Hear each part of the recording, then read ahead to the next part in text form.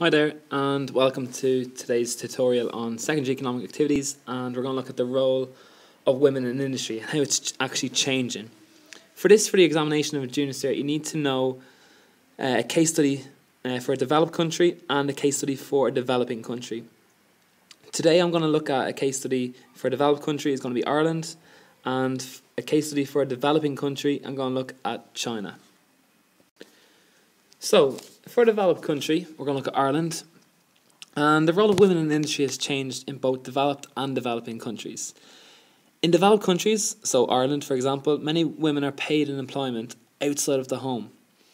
Most live in urban areas because that's where job opportunities are greatest. So the first change we're going to look at that's been made since 1970 is equality laws. Okay, so the first one is going to be equality laws.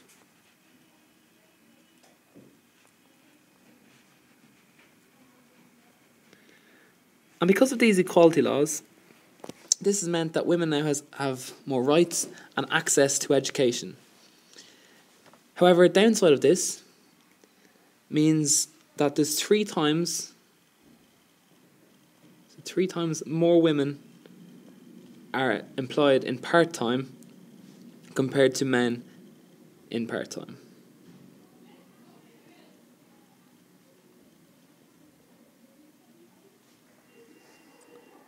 The second reason is because of family planning.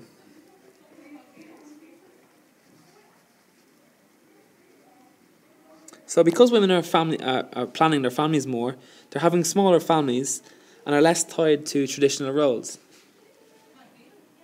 However, a downside to this is that even today, more men still occupy higher positions in the workforce.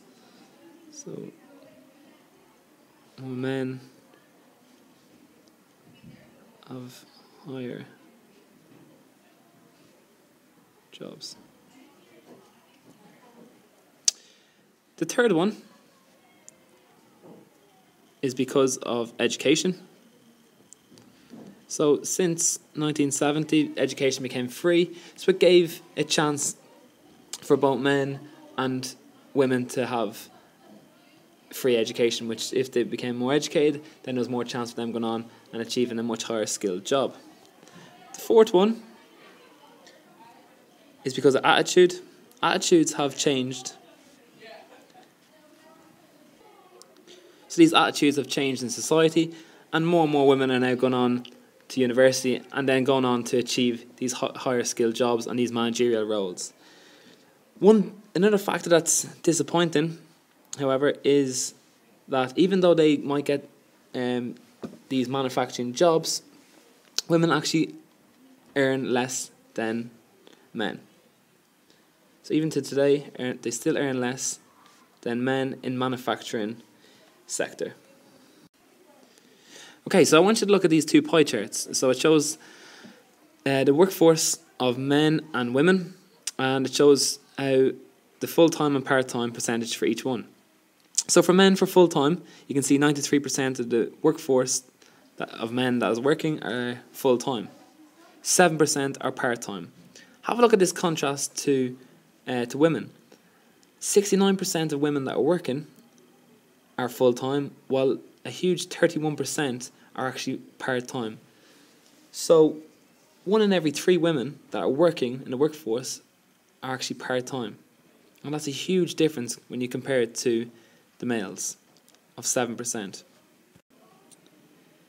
The second pie chart shows the amount our workforce in Ireland.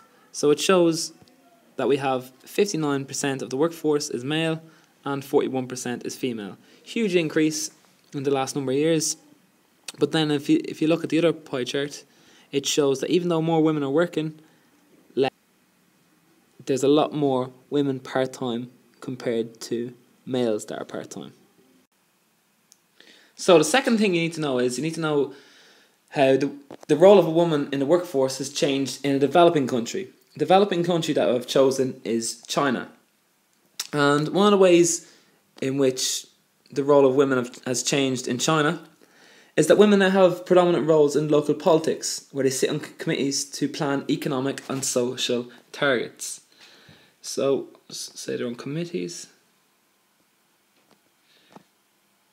So because these women in China are on these committees, they now have a huge input into local politics, and they plan the economic and social change that they want to make for the future. Downside of this is that women still actually perform traditional roles. So they still perform traditional roles. Traditional roles. Okay, the second point is that many educated women occupy jobs with very high status, such as teachers, doctors, nurses, and so on. Women high status jobs. High status jobs.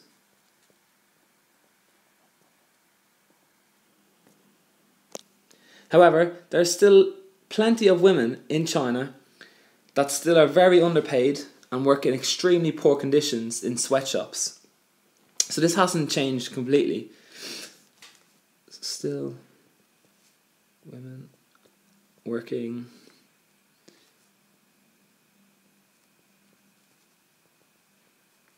in sweatshops.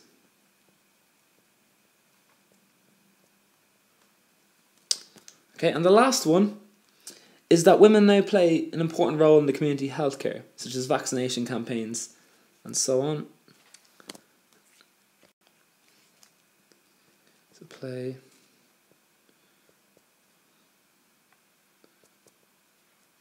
in healthcare. So they play an important role in healthcare in the local community, such as vaccinations. And one more negative to the current status of women is women do much of the repetitive farm work in the community. So they do a lot of farm work in the community. Okay, so that's us looking at the role of women in the workforce for two case studies. One is for a developed country, and I've chosen Ireland, and the second is for a developing country, in which we've looked at China. We've looked at positives and negatives of the current situation and the changes that have been made since the last 40 years. So here's just a little picture of women in the workforce in China, and as you can see, there's hundreds of women here working in the manufacturing industry in China. Let's just put that here.